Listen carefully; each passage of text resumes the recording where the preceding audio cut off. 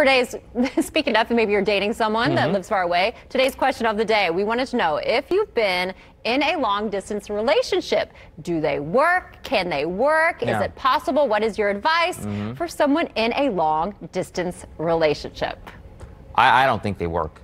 That's just Why do you say that? Because I think I mean, I guess it's a little bit different in today's age where everything is virtual, but there's something to be said about being able to spend physical time with each other now. Right. Well, what about initially? Like when you meet someone, do you think it's just not even worth the time? Kind of. You're just too busy.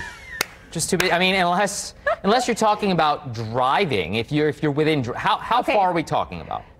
I mean, let's just Out of say state? hypothetically, Okay. like, doesn't East work. Coast, West Coast, and you're in the Midwest. Nope, doesn't work. No? What about I'm love on sorry. the weekend? It's kind of like, ooh, we're so excited because you have fun weekends together. Maybe in the movies, Mackenzie, that works. But in real life, where like, people have jobs and they have obligations and family and other things going on in their life, it doesn't, I can't see it working. Philip thinks that romance novels and Sex and the City have ruined it. Like our expectations for romance and all these Thank things. you. And Russ is clapping.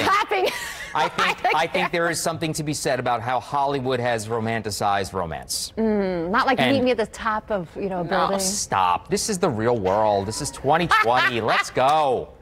Come on. This is not dead, This isn't Hollywood. This is the real world. I think a long-distance relationship could work, but you have to put effort in. Consistent effort. And that's sexy in any relationship, Who has no matter where you time are. for this, though? Who has time for consistent effort You in have today's... to make the time. Yeah, well, if the person's good luck worth with that. Do we have any comments? Let's go to the comments. Like, go to Carol. All right, you got this one. Okay. Oh, let me see. I can't see because I'm blind. Carol, my son and his wife were in a long-distance relationship for over a year. They have now been married for 19 years. Okay, there you go. Thank you, Okay. Carol. Here's the... Okay, go ahead. Okay, here we have Jennifer. Yes, I was in Texas. He was in Florida. Then I moved to Illinois, then Indiana. No, oh, wait. No, it didn't work. I tell people don't do it. Yeah. Just my opinion. I'm sure it can work. I think it probably doesn't tough, work though. as much as because then I feel like can. someone will have to compromise, obviously, Or the other way around. if you want to live together, and someone's going to have to move. So. All right, so if you're looking for a way to support